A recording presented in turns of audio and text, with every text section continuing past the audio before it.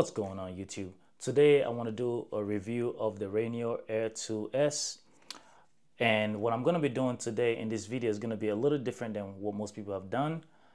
In there, what I'm going to focus on is the difference between the Air 2S and the RayNeo Air 2. Along with that, I'm also going to compare it against a couple of other AR glasses and help you guys decide which one is the better option.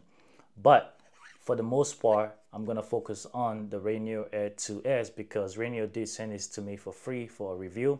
Now for full disclosure, I purchased this one by myself, came out of my pocket. This is the RayNeo Air 2, which once again, I did a review a few months ago. If you haven't seen that, check it out. I bought it off Amazon.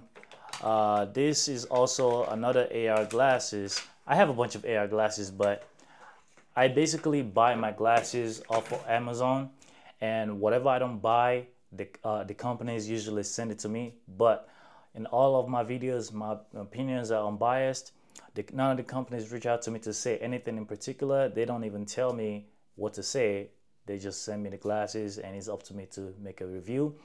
Sometimes they might say, hey, we would like for you to do a comparison, or maybe to just talk about your experience using the glasses and how do you think your viewers would like it. That's all they tell me. They don't really tell me like, hey, talk about this, don't talk about that, none of that. But yeah, let's dive straight into the video and what's different about the glasses. Before I get behind the camera, can you tell the difference between the RayNeo Air 2 and the RayNeo Air 2S just by looking at it on my face? Can you guess which one this is?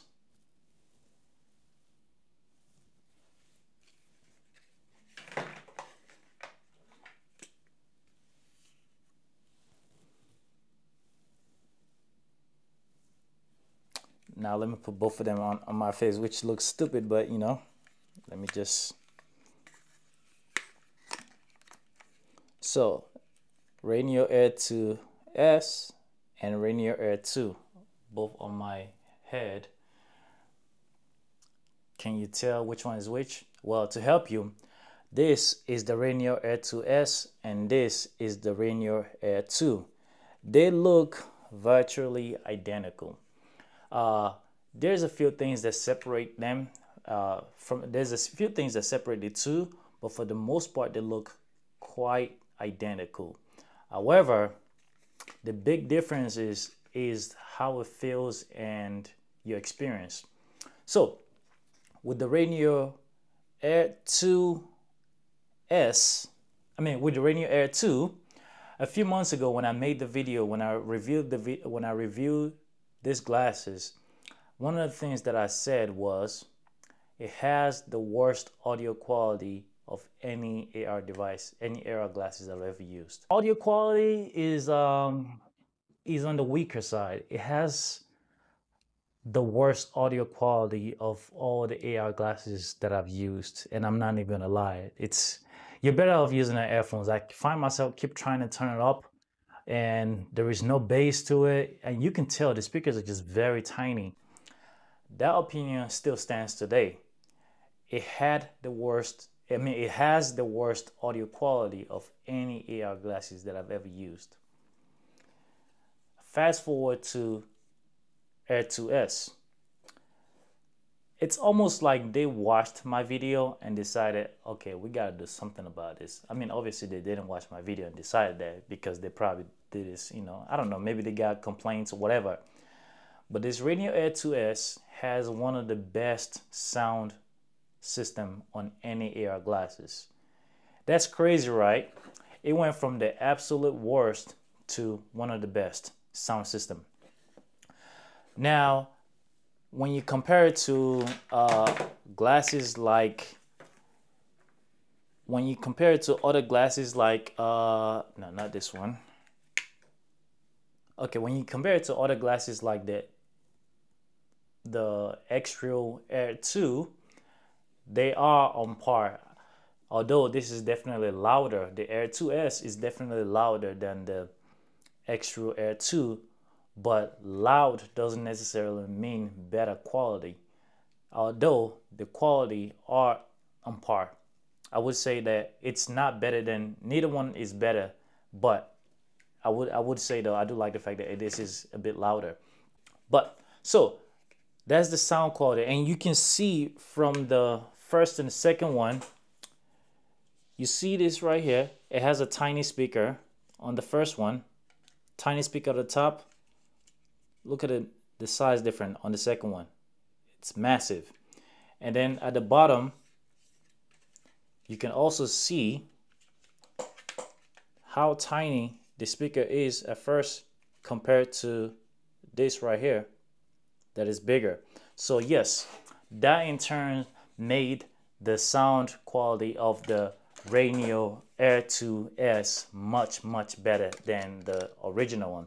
Also, as far as comfort, this part right here on the first one was a bit hard, and on the second one, on the newer one, is more plush. It has like a, it's very soft. It's exactly like that of the X-Real, which also has this part right here.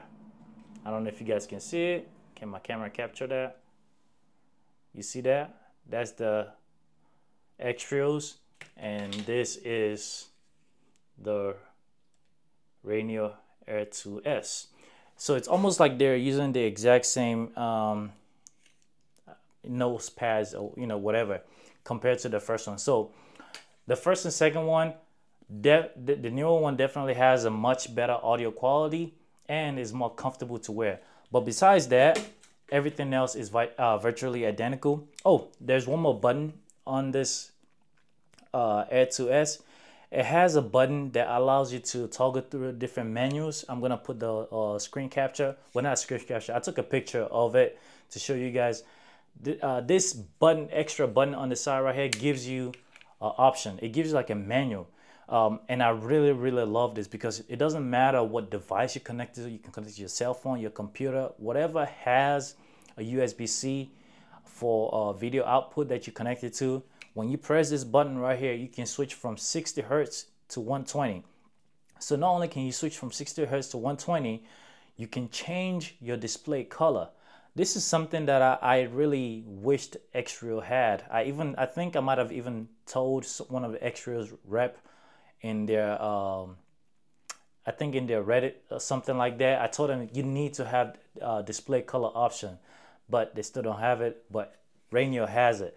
This display color option is incredible because if you're someone like me who likes to edit video on my laptop while I'm on the go, sometimes I need to change their colors to make sure that I'm seeing what I'm seeing is reflective, or if it is reflective of what is truly happening on my video. Does that make sense? Like, I want my colors to be accurate, and me being able to change that color tone really helps. Also, when you're laying in bed at nighttime, when your room is dark, you can actually make it, you can change it to a darker tone or something just a bit more warm. That way you're not getting this, high fatigue, or you're not getting much of a blue light in you. Now, both of them are rated for blue lights, X-Reals, Rokid, and all that stuff, but there's still a certain level of blue light that passes through. With this color option, it allows you to reduce that blue light. So I really love that. And one other thing that they have with that menu is something called whisper mode. So when you're listening to music or videos or something like that on the glasses themselves, you can get them to be much louder than you would want, like to the point where someone else next to you can really fully hear exactly what's going on. Like they can hear, like if you're listening to music or movie, they can hear exactly what the person is saying, like word for word. But if you put it on whisper mode, it's almost like it changes from, talking out loud to talking out loud. That's basically what whisper mode is. It basically tones down the sound of the system to where you can still hear it, but it's just not as aggressive. It sounds good, for nighttime when you're by yourself. I mean, when you're with a partner or with somebody, or you're in public place and you just like a plane and you don't want to disturb the person next to you, you can just put on whisper mode. So while I was editing this video, I realized that I forgot to talk about this Joy Dock thing that RayNeo sent to me.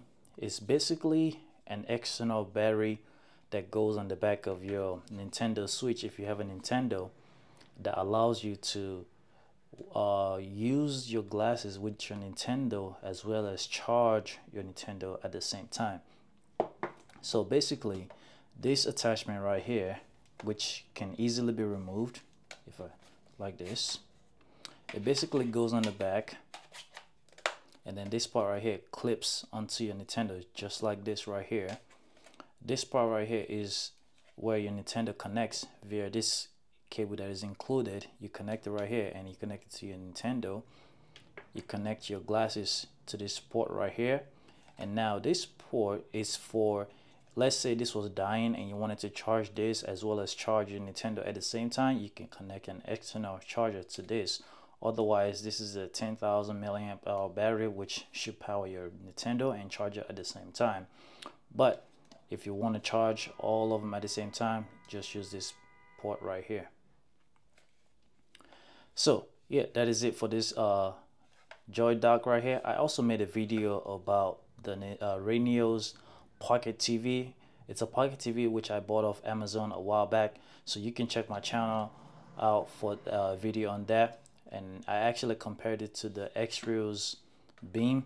So yeah, check out the playlist for more AR content device. Now back to the video. But for the most part, this is gonna be very similar to my previous review of the Air 2 because the body is almost identical. But just in case you guys didn't watch that first one, another difference between a company like the X-Real is that, so with the RayNeo, right, you have this thing right here, this guard, and then you have your lens. I mean, you have your, you know, whatever it is that it's called that you look through. This part right here is not removable, so it's just stuck on it.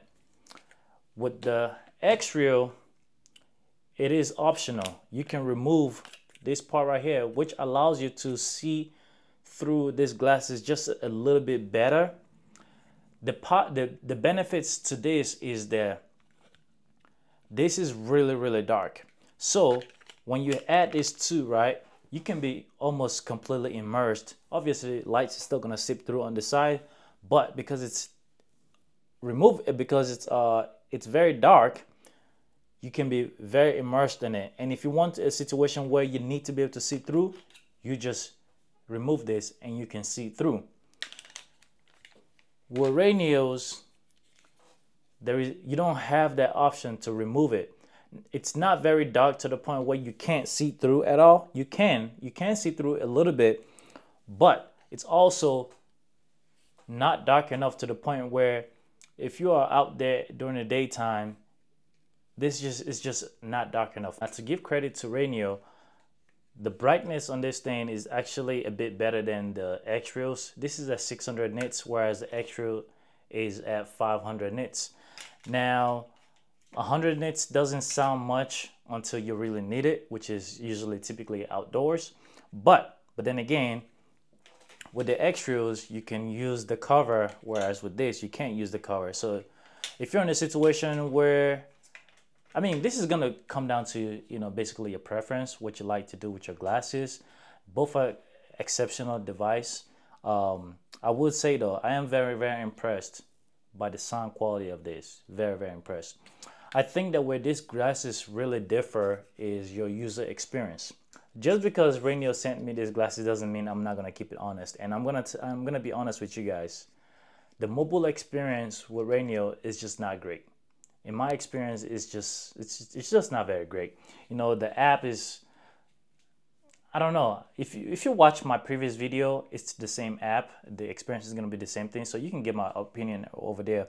Where this really shines is on the PC side, whereas with the X-Real, your mobile experience is much better, but your PC experience is not so great because it requires a PC with a lot of power. So I made a few months ago, I made a video on RayNeo's PC, how to be productive, or how you can use your PC software.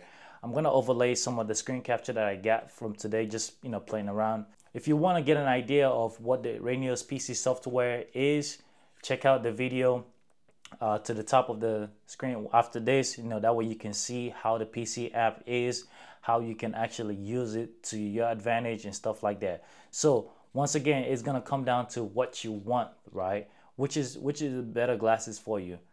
Rokid, RayNeo, X-Real, Viture, or I think that's all there is. It's gonna come down to what you like to do and why you want to do it. If you have a specific need and you're still not sure what kind of glasses to go for, put it in the comment section. I'll try and help you out on exactly which one you should go for based on what you need. For me personally, when I'm not on my computer, I'm always gonna use the X-Real. For now, I'm gonna use the X-Real when I'm not on my computer. But every single time I'm on my computer, I am going to use the RayNeo, because the RayNeo, I just like the RayNeo's PC software better. For me, even though the X-Real's PC software works on my computer, because my computer is powerful enough to make it work, it's just that X-Real's Nebula for Windows drains so much of my battery, so when I'm not connected to a power source, I can't use the app because it just drains so much of the power. Whereas the RayNeo's PC software, it drains power, but it's manageable. So once again, every time on the PC, I'm using RayNeo. When I'm not on the PC, I am using the X-Reals. And the only reason why I'm using the X-Reals is because of the X-Real being Pro. That device is just, every other company has to make their version. Like, every other company has to make their version. If they don't make their version, X-Real is just gonna take over. But anyways, guys, if you enjoyed this video, please give me a like and subscribe if you're not already subscribed. I truly appreciate you guys. If you have any questions, drop it down in the comment section. I will try and get to you guys as soon as possible. Thank you guys for watching. Peace.